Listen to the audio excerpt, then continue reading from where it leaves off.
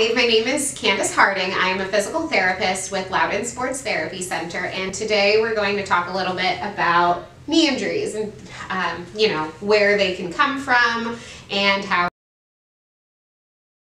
So most knee injuries can come from two broad categories. It can be that you had a traumatic injury, or it could be overuse.